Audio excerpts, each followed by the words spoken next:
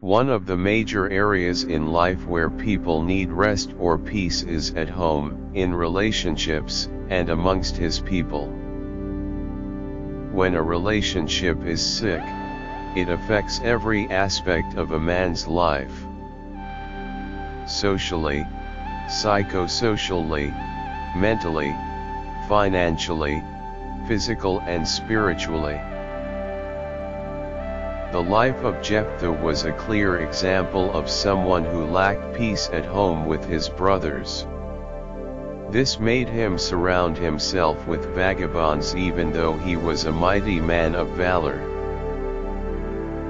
One of the killers of destiny in a man's life is the people that surround him. The first people to act as a hindrance in Joseph's life were his brothers. Also, Korah, Dathan, and Abiram, who rose against Moses, were people around him. Due to the delicate nature of relationships, which indirectly affects our visions and goals, we must take deliberate actions to have rest or peace.